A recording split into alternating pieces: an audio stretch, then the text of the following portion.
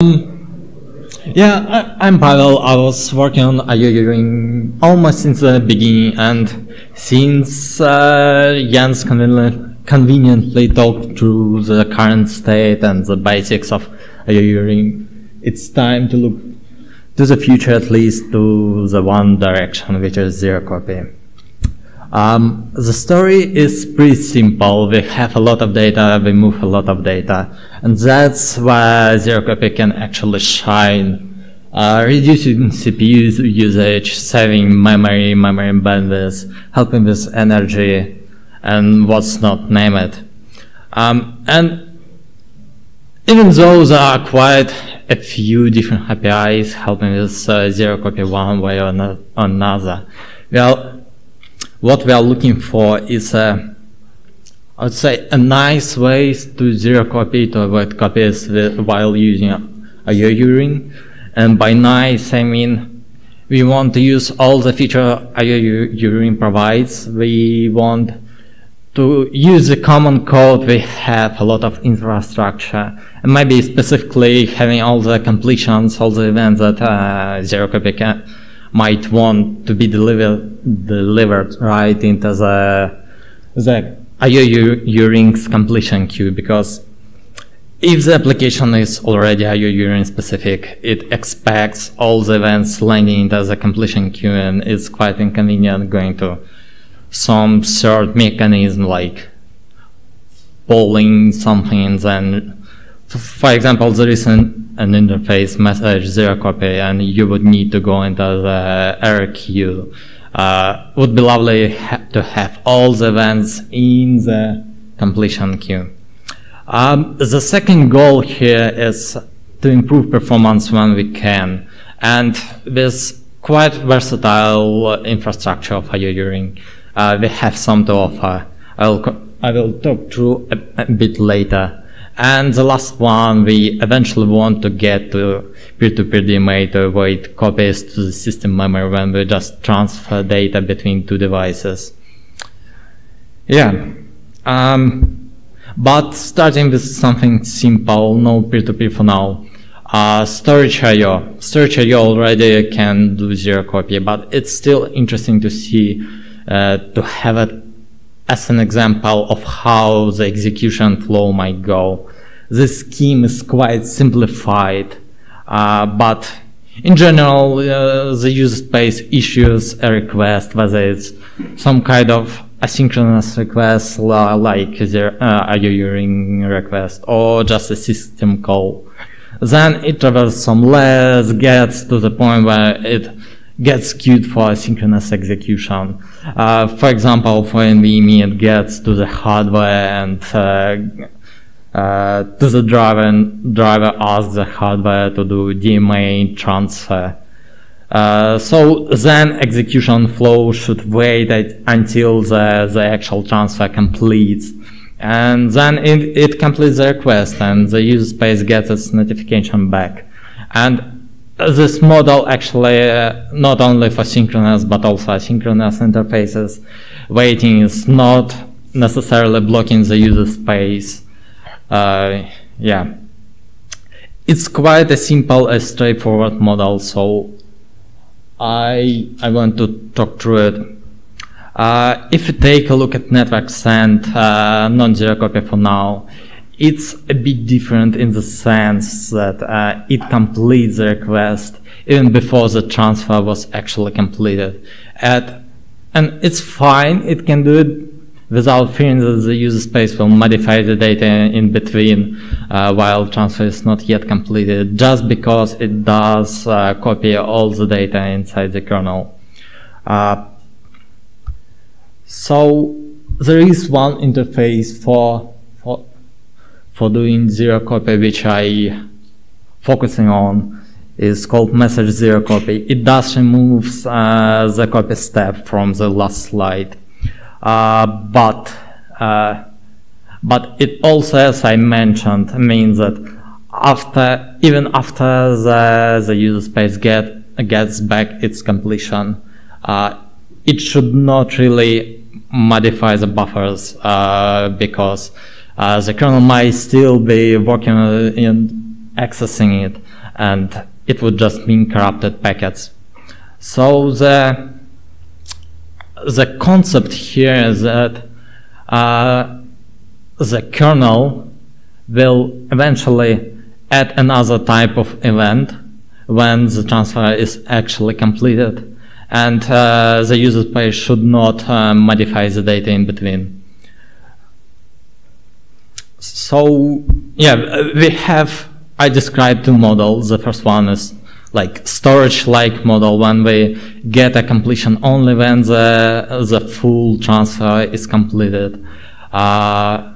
It's simple, easy to use, and doesn't need any modification, almost no modification from the user space. Potentially performant because you just get one event and that's it. You don't need extra logic, all the stuff. But and it actually works pretty well with UDP. But the problems came when we want to stream into the TCP, because it would mean that you get a completion back only when you get an ACK back. So it not only depends on the system itself as with UDP, but it can really take long time to get your completion back. And in the meanwhile, you can't really append any data because you don't need even what state the request is, whether it failed or not. And even if not, the IOU can reshuffle them and do some stuff. And even if not this, there is one technical problem, is that it would force to create a new escabuf object. You can just append to the old one because you are changing ubufn4, which I will be talking about a bit later.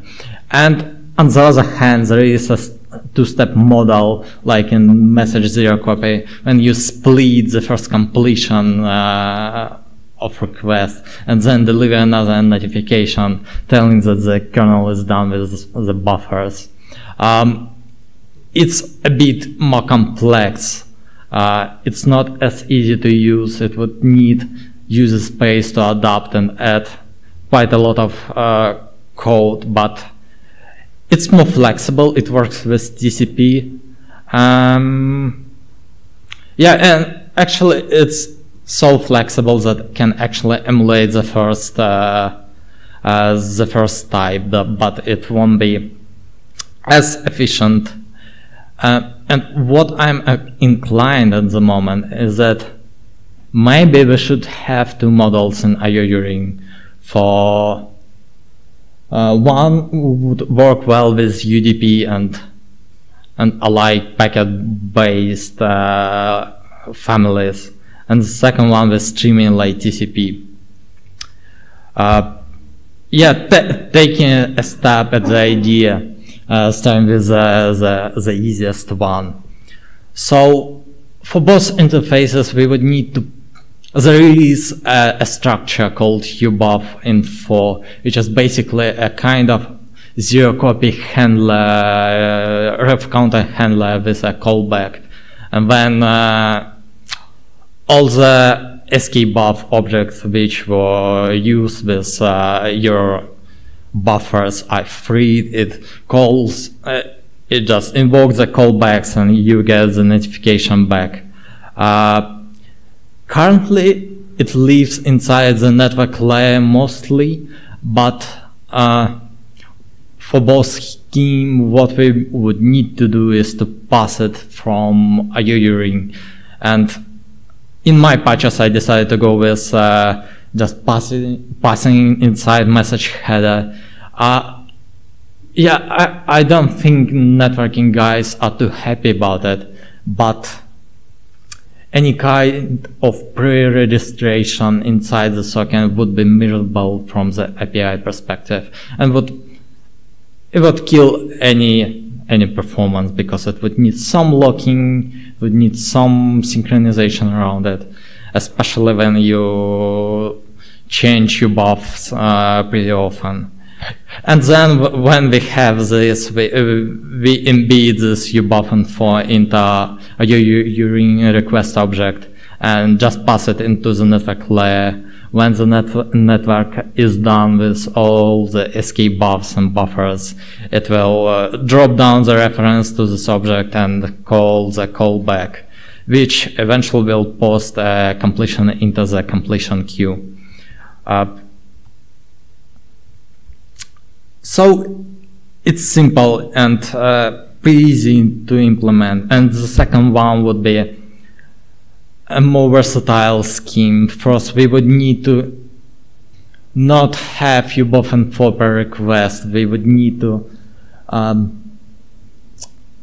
we would rather need to have it in something several requests can be attached to. For example, we added a notion of notifications and notification slots.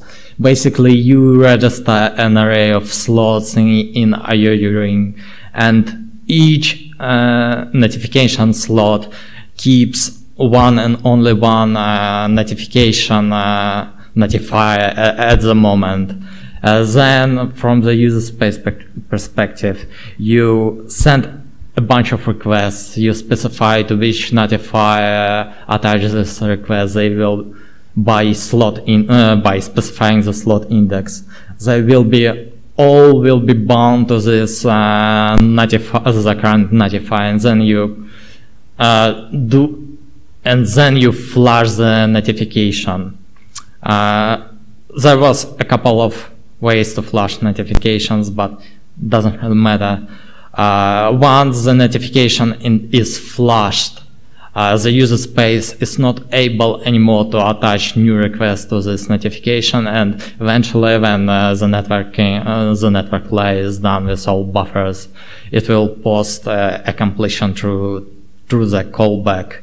And even though the user space can't really attach new requests to this flashed notification, the notification slot actually replaces it with a new one, and you can distinguish different completion from different completions by sequence number. We just keep a sequence number for all notifications of inside a notification slot. And also, when the user space registers notification slots, it registers a sort of tag which will be passed back to the user space, so user space can actually know what was the completion is about. Apart from just benefit from having a zero copy, which is already great, we have quite a few different ways to optimize it. First of all, it's all the completions delivered into the completion queue. And for example, for message zero copy, it takes some time to poll. You would need to poll the socket and then go receive message to get a notification. For TCP, it's batched, but still sometimes it takes more time than just posting it in the completion queue, and the user space can already grab it without any locking. We have a concept of registered buffers Jens talked through before, and we are actually using it here. So when you register a buffer, instead of just passing a user space pointer, you pass like a set of pages, and it would mean that we save on page table traversals inside the networking stack, because it do it for zero copy. We don't do MM accounting because it is already in your URIN, and there is one more optimizations to be added in patches. No, they are not yet upstream, I have to notice. We are getting rid of page ref counting, which is actually shifted to URIN, which is have quite a good infrastructure for doing it in a performant way. So we basically attach the page's lifetime to this ubufn4 object and guarantee that they are not going to be freed before the ubufn4 is released. There are also nice moments about IOUring that we have some caching, I would rather say good caching patterns, which we also use for this ubufn4 object. We have some amortization on the ref counting, all the tricks and inside. I compared it before with message zerocopy tool from self-test. It's maybe not the most interesting tool to compare with. It probably wasn't written to squeeze all the performance from it, but still we did the homework of optimizing the paths that stick out and all these points are in the profiles. If you would take a look, like polling takes quite a lot of CPU cycles,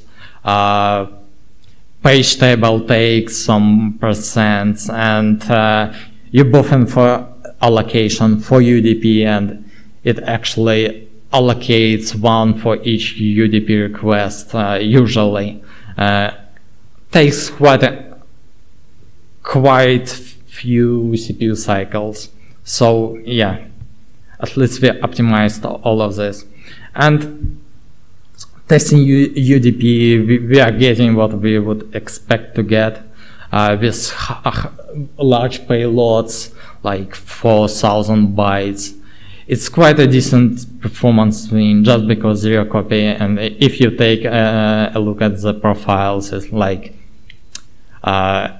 it's about 20, maybe more percent taken by copy string and clear page, all the stuff.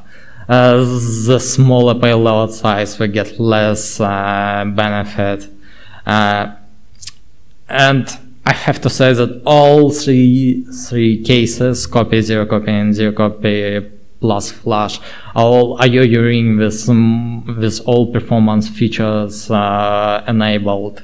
The first one is just non-zerocopy and normal sense. The second one is zerocopy, and the third one is zerocopy, and we do flash the notification for every single request. So flashing is pretty expensive here. We have some ways to optimize it in the future.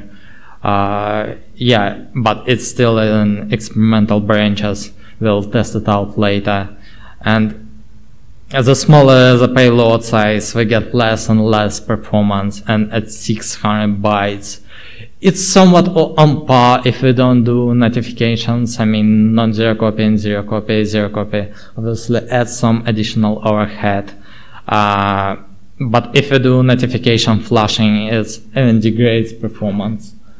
So we will work on it a bit, but I wouldn't expect 600 bytes to be any viable for zerocopy.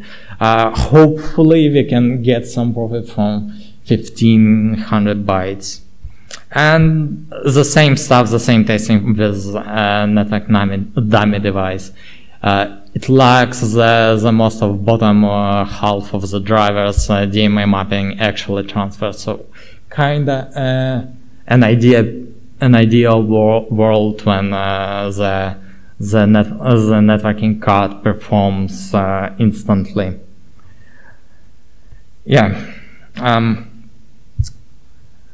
that's what we have. And talking about a bit about our plans, we want to get to peer-to-peer at some point and play with DMA, all the stuff.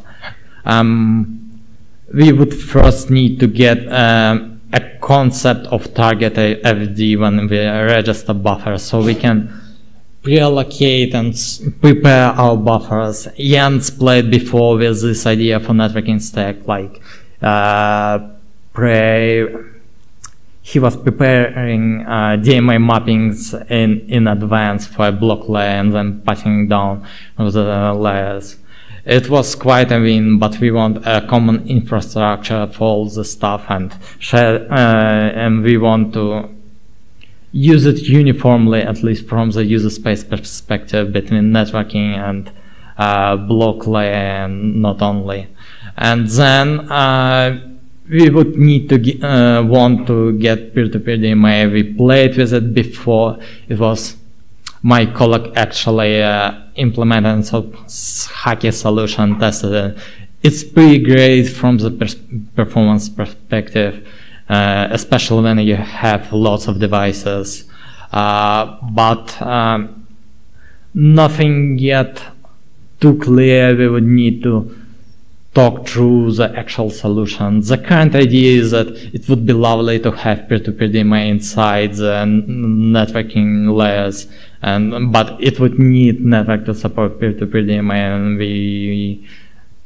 we would need actually to figure out how to make it any feasible from the networking point of view, and probably use DMA buff as a front-end solution for registering buffers inside IO ring, so we can take a PCI, for example, memory, and register it inside IO ring. And the interface should look like we just specify the right buffer when sending a IO ring request. It just transfers as you want. Yeah. The API here is not the final, of course, it's just a quick stop. It will be a bit different, but yeah. And the last slide is zero-copy receive, and without protocol support, we don't have any too bright ideas. There are some solutions like TCP zero-copy receive, which maps kernel pages into the user space memory when it gets some. And there are solutions like ZCTAP and XDP. And I would say the current sentiment is to try to integrate something like ZCTAP into your ring, make the interfaces right, tie it into the infrastructure like completion delivery, and try to see what it will look like. But all the solutions have some limitations because it requires some hardware support, like header splitting, some steering rules, all the stuff. And probably we will be, and this tab solution would probably look like provided buffers that Jens talked before, but so it would need additional ring map to the user space, and user space can provide additional buffers, and the kernel, when it gets some more memory, just grabs the next buffer to fill and goes on. So yeah, that's the current plans, the current state. I will be sending the next version of the send patches pretty soon. Should have done it today, but yeah. Thanks a lot. That's all.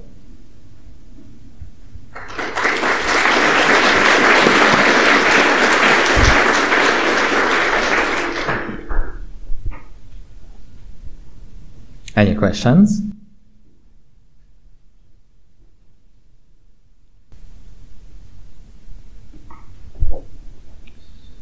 Yeah, so why would you need header split in the XDP approach if your application doesn't care if it gets the headers? Would that be sufficient, or is that just? Yeah, not for XDP, but rather for ZCTAP solution, because it does the header processing inside the kernel. Got it, thanks. And also, ZCTAP was aiming for peer-to-peer as well, so when it gets data, it tries to copy headers to the user space memory, but copies data to a PCI device or whatever memory. So yeah, that's where you need header splitting as well.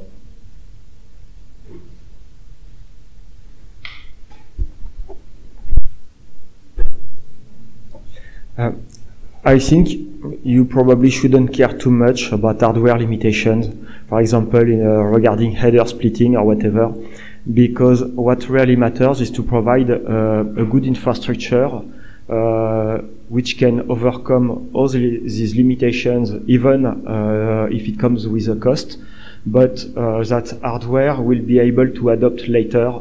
For example, I would really like to be able to receive only a TCP/IP payload from a NIC in userland to parse HTTP requests or whatever. It definitely requires that headers and payload are split, and we know that there are a lot of exceptions to this with reordered packets or whatever. But for the majority of the streams, it will be okay. And if we make it possible for NIC to split the data and say, okay, this is linear data, I can put all my payload here, and that 99% of the case, the application gets this payload in zerocopy, properly ordered, etc., it's already a win. And I think that as long as we focus on what the hardware is capable of, we will probably not provide the hardware, the infrastructure that it needs to do this properly. You see? Yeah, exactly. And if I remember correctly, ZCTAP was working only for Mellanox NICs at the beginning, and probably still does. And it has some like specific code for Mellanox drivers because it needs it actually allocates a hardware queue from the NIC, so it needs some additional hardware dependent code. So yeah, probably it will get more support in the future if if something like this even gets immersed at some point.